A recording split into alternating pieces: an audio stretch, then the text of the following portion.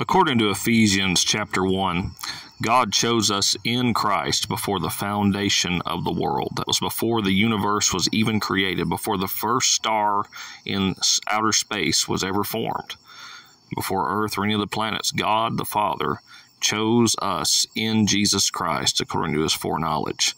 So the church, the body of Christ, was chosen by God, each member of the body of Christ, every person who ever would be saved, every person who ever would repent and believe on the Lord Jesus Christ and be born again, was chosen by God before time began.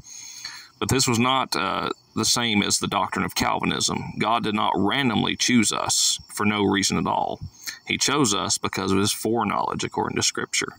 He foreknew who would believe in Christ and who would not believe in Christ, who would continue in the faith to the end and who would not continue in the faith to the end. And so Jesus Christ died for all of mankind, not just the elect, but everyone.